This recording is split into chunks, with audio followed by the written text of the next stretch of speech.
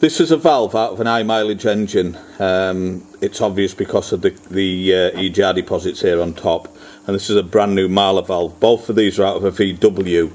The purpose of this small vid is to show you that when you actually use grinding paste and you lap, you create this lip here. Can you see where the scribe is stopping on the end of the valve?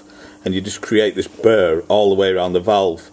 This is a brand new valve, and how it comes out the factory with a straight 45-degree finish. If you lap, you're going to end up with something like this. You see where it's stopping. If you're good enough engine rebuilder, you can get this face flush to the valve seat face and get full pressure out of it.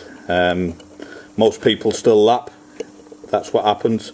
And this is a new valve, and we are not going to ruin this face. We're going to put this face to face in the cylinder head and get full pressure out of it. We'll check that valve vac tester. Just another little vid I thought I'd show you.